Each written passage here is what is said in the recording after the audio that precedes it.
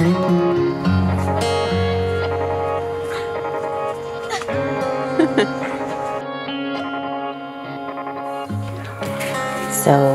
their backpacks were packed, and I need to go ahead and clear their binders off so that they can do their binder work this morning. I'm pretty sure I didn't wipe them off yet. Yeah, I didn't. So because these are in the page protectors, we use our expo markers to fill them out. So every night I try to go in and clean them off so that they can use them the next day. So that's what I'm getting ready to do. Hi guys, it's Q&A time again. I was doing work just like last time and trying not to get frustrated. So I thought I would take a break and answer some of your questions.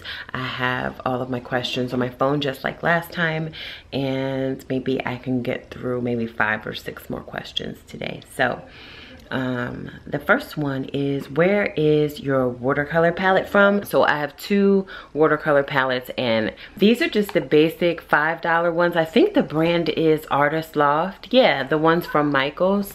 Last year I picked up a ton of that Artist Loft brand, and I found that I definitely do not like the brushes. The brushes are horrible. All of the bristles, or whatever you want to call, all of the fibers will come out on your painting, and they're not great. But these watercolors are just $5 a piece, and they work just fine for them. As they move along, I like to invest in better quality supplies. So my oldest son has all of the good stuff. The other watercolor palette that I have, and I've mentioned this before, is this one. So this one was actually gifted to my oldest when we went to go and visit the artist Vanessa Brantley Newton. I don't even know what the brand is called. It's Swiss made. It's Karen Dosh. I don't know. I know I ruined that, but this is the watercolor palette that he has. It's nice and messy, just like I like it. He enjoys using these.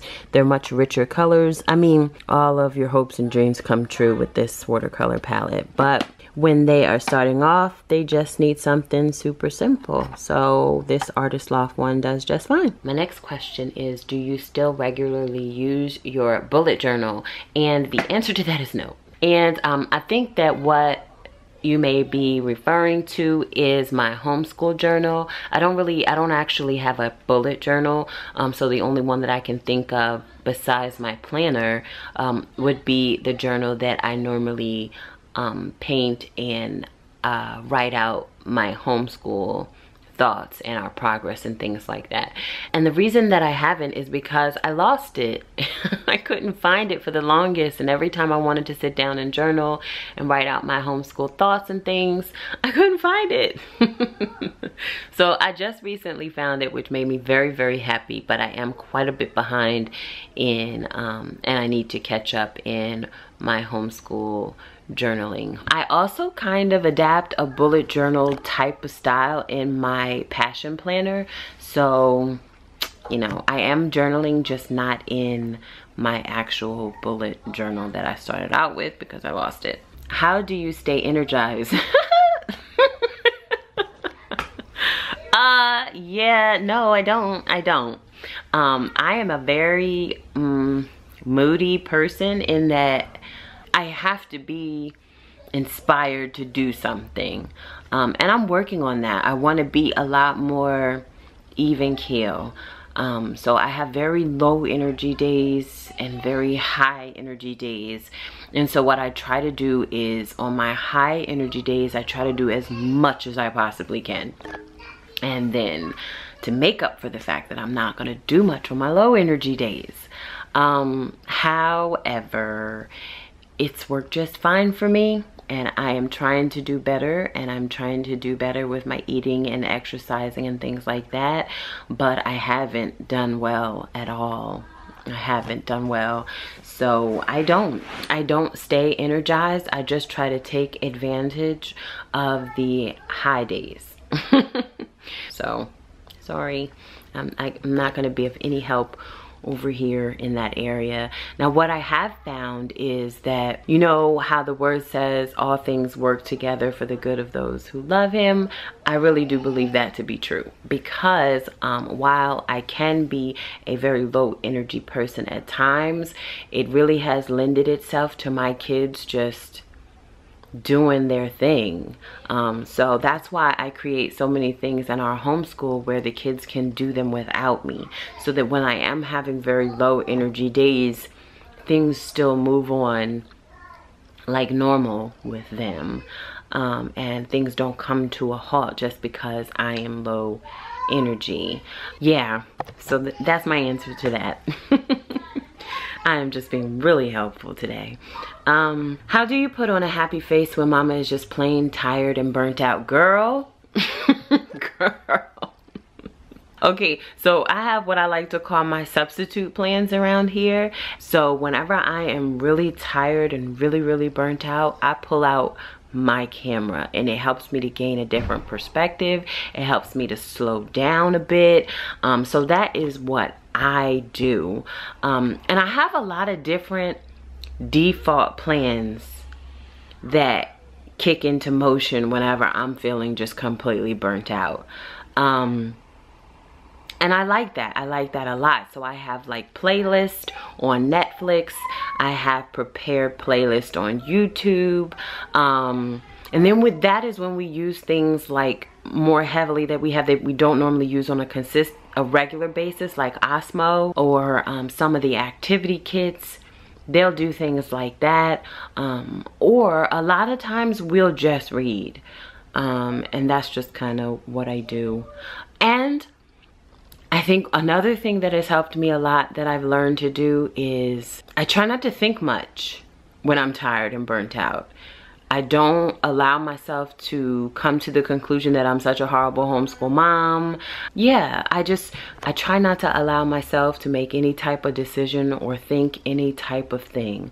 I just kind of give myself space to breathe and look forward to the new mercies in the morning, because it's real.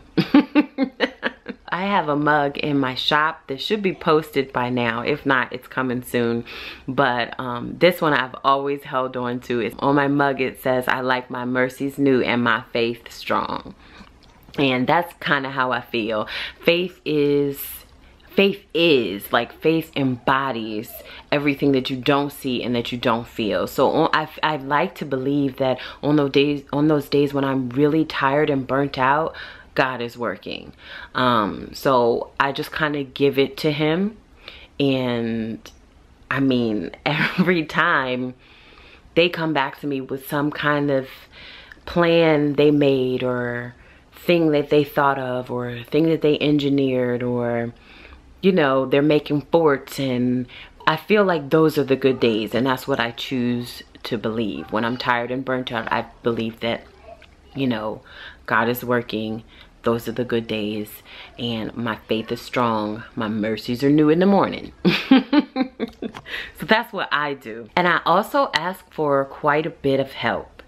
It was hard. It's a journey to ask for help. It's hard, but I've learned that it's so necessary. So if I need Brian to take them, then he'll do that. If I need to ask the grandparents to come over and take them out to dinner, then I'll do that. And then there's those days where you can't do that, and that's not available, and you just ride it out. You abandon the plans, you pick something that you like to do together, and you wait for those new mercies in the morning or next week. Two more. What did you do before you were a stay-at-home mom? Okay, so what did I do before I was a stay-at-home mom? I worked as a dental assistant. When I graduated from college, my plan was to go off to dental school. And so I got married, I moved, and I started studying for the DAT. And it just wasn't working out well. I spent quite a bit of time studying for the DAT. Went to go and take it, and I could not think.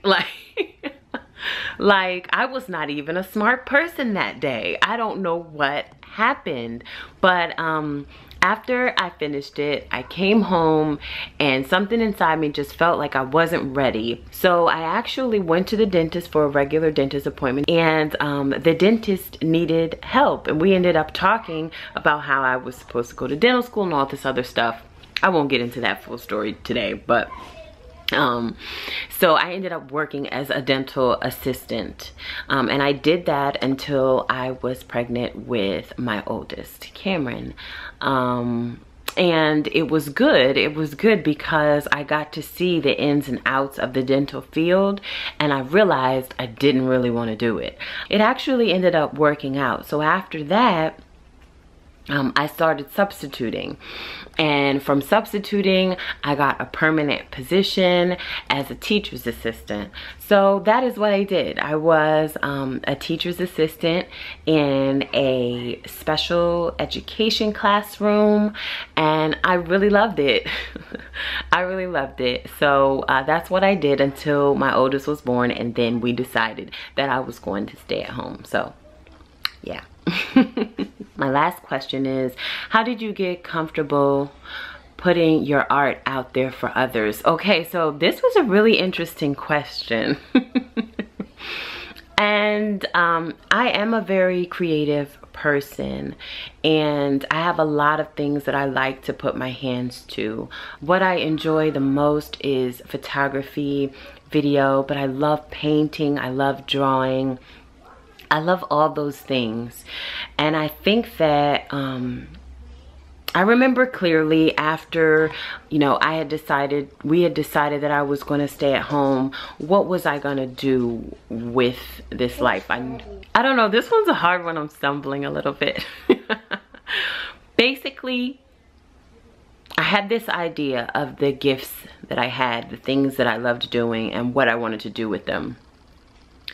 And I just really realized that there was no way I was going to get to that or get better and get closer to it if I didn't use it more. And it's terrifying because I absolutely hate everything that I kind of put out there. I do not like my videos. I oftentimes am extremely critical of my photography, but I am committed to the process and to getting better, and I can't get better if I don't put it out there, and if I don't do it more, and if I don't grow in those areas. So I'm not comfortable. I just refuse not to use it. I love creativity and putting my hands to things too much to not do it. So these were all really good questions. Thank you guys so much for these questions. Anyway, my battery is going to die. I have many more questions left, but I'll wait till the next video. I hope you enjoyed this video. Please make sure to give it a thumbs up if you liked it. Make sure you're subscribed, and I will see you in my next video.